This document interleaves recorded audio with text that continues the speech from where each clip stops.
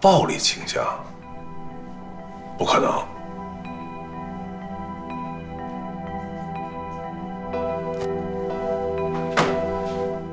陈慧欣有没有暴力倾向，你应该最清楚。有就是有，没有就是没有。你想包庇，也包庇不了。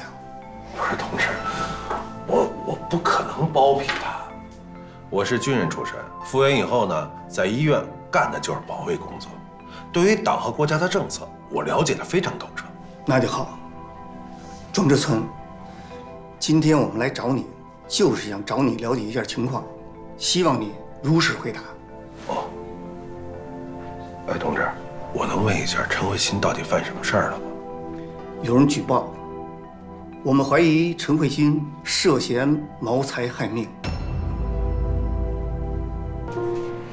有什么话你就说吧。我就说嘛，最近不来骚扰我，肯定是出什么事儿了。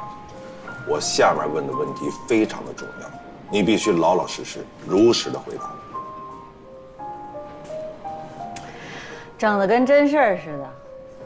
庄志存，你是不是福尔摩斯的引诱犯了，跑我这儿办案来？没时间跟你这逗壳子，你老老实实回答问题。行，说吧。就是你后来嫁那死鬼。谁嫁死鬼了？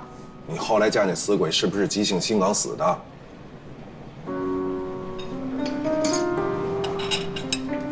问你话呢。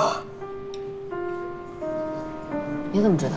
你甭管我怎么知道的，他死那天你在不在他身边？你问这干嘛？哎呀，你别绕圈了行不行？我就问你那天到底发生什么事儿了？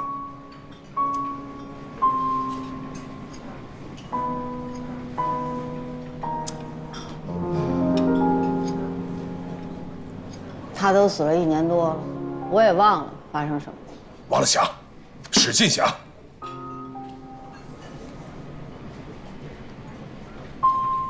行，跟你直说吧，那天我们吵了一大架，后来我心情不好，我就出去喝酒 K 歌。等我回来的时候，医院给我消息，人已经走了。你是说那天你们吵架了，还吵了一大架？我们俩经常吵架，3天2头的吵，我过得一点都不幸福。哎呦，你是不是知道我过得不幸福？你心疼我？哎呦，姑奶奶，都什么节骨眼了，你别跟我犯骚了，行不行？谁跟你犯骚？嗨，你看你，多大点事儿啊，至于这么紧张？至于吗？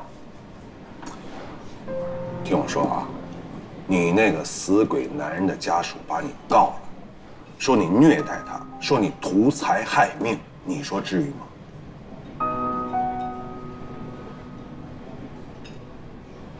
我才不信！真事儿，警察都到我这了解情况来了。啊嘛！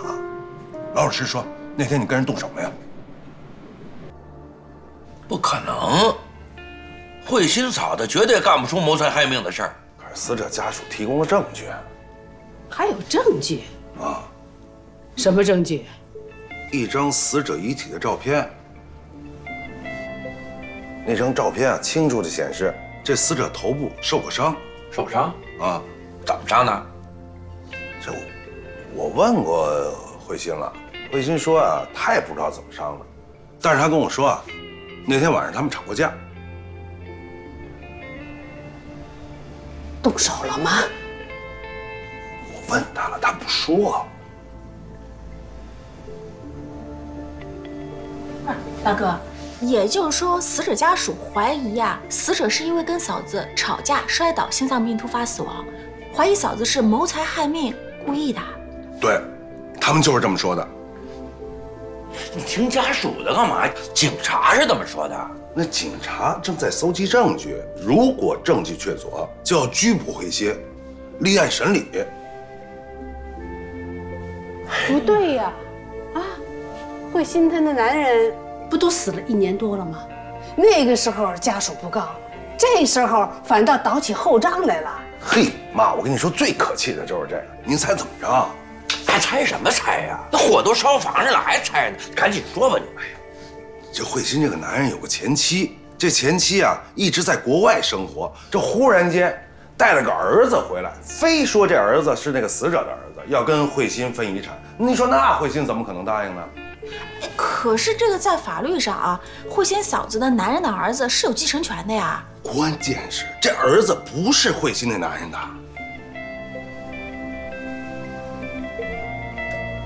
呀，怎么说？啊，慧心跟我聊过这事儿，说她男人啊以前跟她说过，说她前妻怀这个儿子的时候啊，他岁数都快60了，身体一直不好，所以呢就怀疑这个孩子不是他的，要求做亲子鉴定。可他那个前妻呢死活不答应，俩人就一直吵架，吵来吵去，离婚了。他这个前妻呢分了一大笔财产，带着这儿子到国外生活去。你看这一下杀了个回马枪回来，非要以这儿子的名义跟慧心分遗产。你说这慧心怎么可能答应呢？那凭什么呀？那凭的就是现在也不能证明这个孩子不是他那个男人的呀。哎，那不能证明他不是那男人的孩子，那也不能证明他是那男人的孩子呀。是啊，对呀，对呀，所以慧心死活不认账啊，对不对？后来啊，这个前妻不知道从哪儿找到一张死者遗体的照片，就联合死者的家属把慧心给告了。这说了半天也没说明白，那老头到底是不是慧心嫂子伤的？最可气的就是这点，我问了半天陈慧心，她死活不告诉我是不是她。你说她可气不气人？急死了！